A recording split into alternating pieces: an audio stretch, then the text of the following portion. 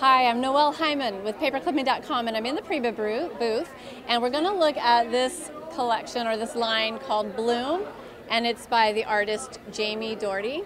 And she does all these cling stamps. It's a lot of faces, and they're just beautiful, beautiful faces with the flowing hair and wonderful flower designs in the hair, the Dia de los Muertos type design here with the lady. We've got a really beautiful tattoo on this lady's arm. We actually have a man who looks like a steampunk man. I'm not sure what they call him. And then more of the steampunk thing going on with the glasses, the steampunk glasses. I love her hair with the little beads in it.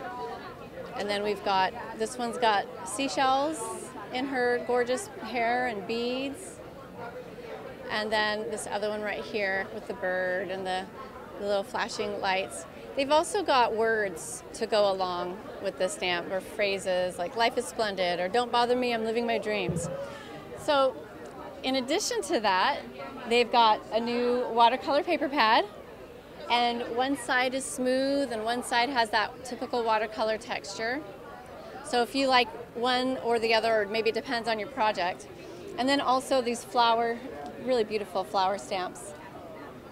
And then we've got stencils, and there's lots of stencils and these gorgeous wings here, and this kind of chevron that's got these edges that are not straight, the wheels. So in addition to that, they have these letters that are threaded. They're called thread letters, and I don't know if you can see, but it's the thread wraps around each part of it. And so there's 5 different words. We've got happy, dream, love, create, and family. And then down below we've got more stencils, and these are layered stencils, so that would be maybe your bottom image, and then you could put that on top. And we're going to look at a few projects where they show those. So here's more flowers here. I think that's a hibiscus. And then these flowers here. So let's take a look. We've got one example where she used a gesso, and those are great for if you like the paste, so you get the dimension. Here she did it with gesso, and there's a bit of dimension in that, and that's a black gesso on top of the pink, which was the solid stamp.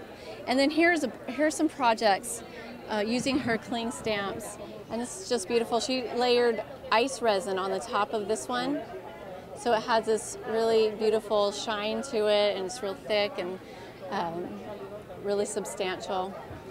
Here's another one of her images from her girls. I don't know what she calls them. She's got a little nest of eggs in there. This one up here, you can see one of the flower stamps, and there's maybe some kind of a paste to give that dimension, that texture, and this is done with a marker down here.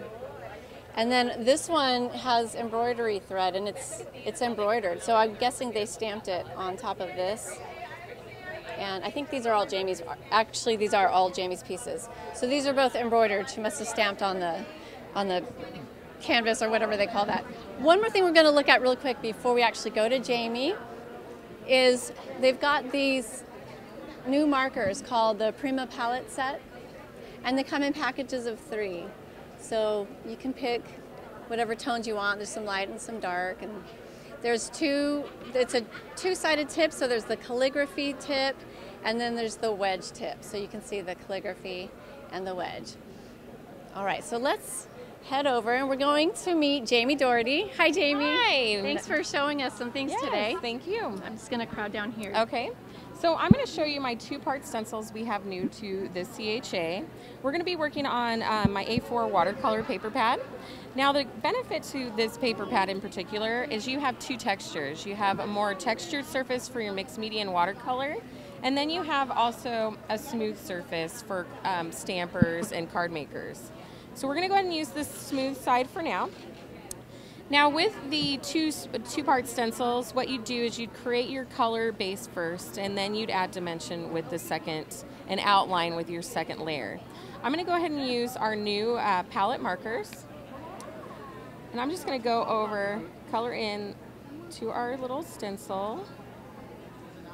And you've got that wedge at tip, so it makes it faster. Makes it quicker, larger surface area.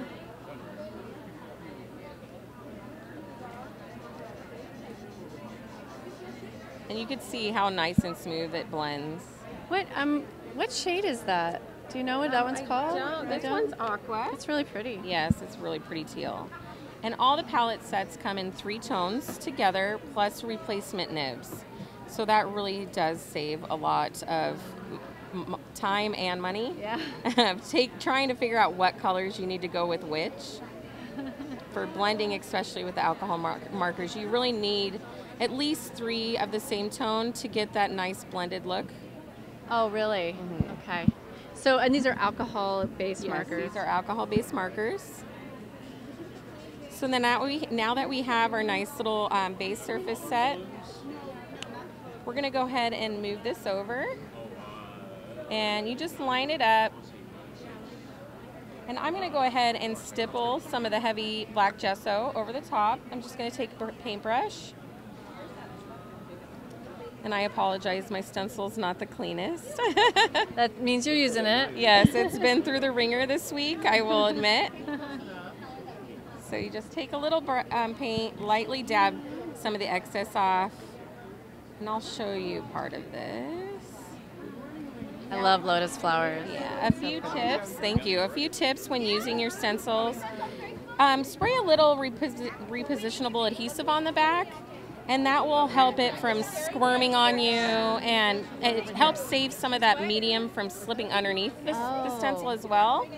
We all have that problem. I'm probably going to have that problem right now.